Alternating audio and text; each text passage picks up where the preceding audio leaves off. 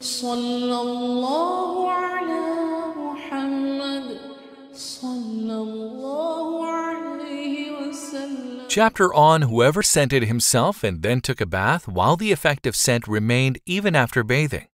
Narrated Muhammad bin al-Muntashir on the authority of his father that he had asked Aisha, may Allah be pleased with her, about the saying of Ibn Umar. That is, he did not like to be a muhrim while the smell of scent was still coming from his body. Aisha, may Allah be pleased with her, said, I scented Allah's Messenger, peace be upon him, and he went round, had sexual intercourse with all his wives, and in the morning he was a muhrim after taking a bath.